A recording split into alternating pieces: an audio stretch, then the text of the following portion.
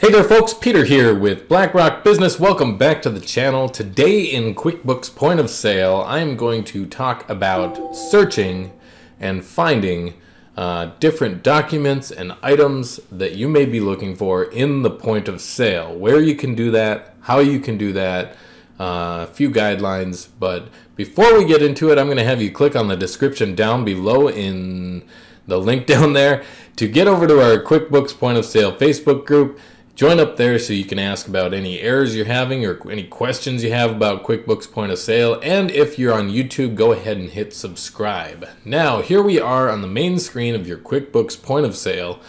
And when I speak about documents, I would be talking about like either receipts or purchase orders or receiving vouchers. Those are documents. And then when I talk about items, I'm mainly talking about like the item list.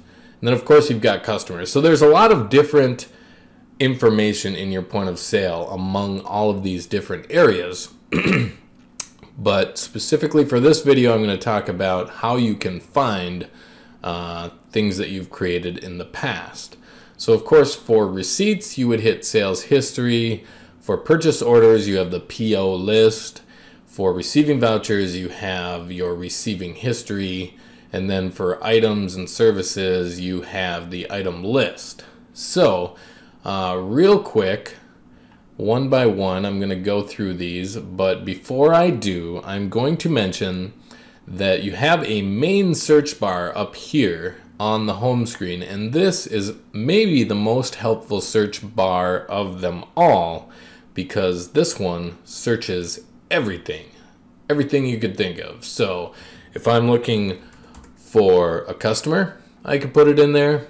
If I'm looking for a receipt, I could either put in the receipt number or the customer's name. Let's see, that's not a customer's name. I'm trying to think.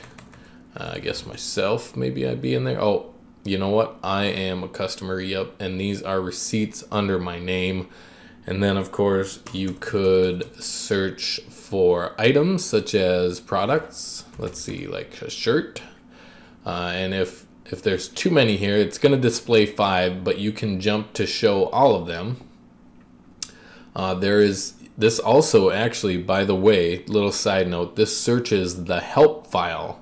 So if there's anything you're wondering how to do, you could also search it up here instead of going on to the help menu.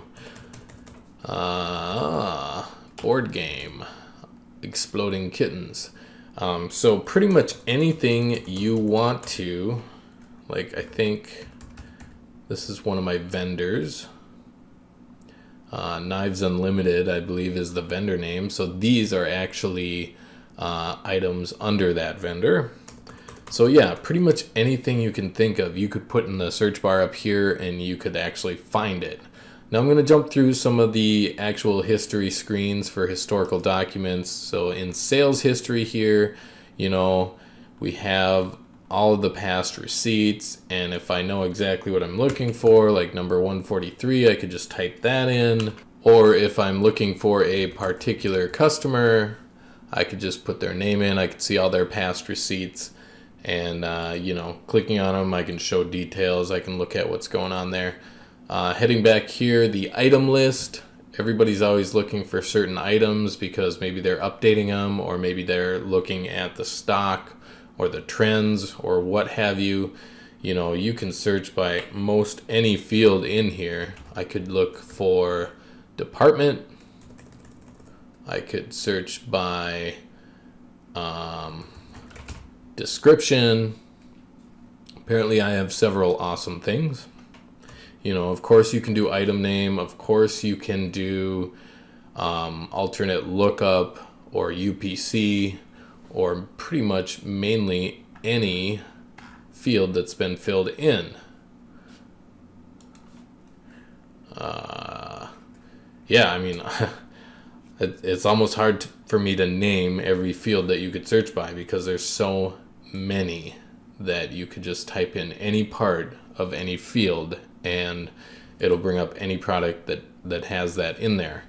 Of course, we've got the PO list. This screen is a little bit different. It's kind of a throwback to how the screens used to look in point of sale, but you can still definitely search by vendor, or I'm not sure if you can search by product. We could probably test that out right now.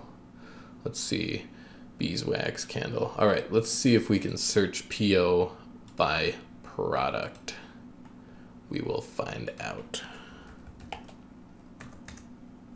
Nope, doesn't look like it. So mainly I think you're stuck with vendor here, or PO number, of course, if you know the PO number. Receiving history, of course you can search probably also again by vendor. And in an upcoming video, I believe I'm going to talk about how to reverse different documents in the point of sale. That might be helpful for somebody. So there you go. This was just a brief overview of how you can search and where you can search and what you can search. And I'm probably going to mainly have you stick to the search on the main home screen here. But of course, if you're already in the item list or you're already in one of the history pages, of course, you got the search bar at the top. So just wanted to point out this useful feature for you. If you have any comments, go ahead and leave them below. If this was helpful to you, go ahead and hit that like button. Otherwise, my name is Peter with BlackRock Business. I hope you have a stupendous day.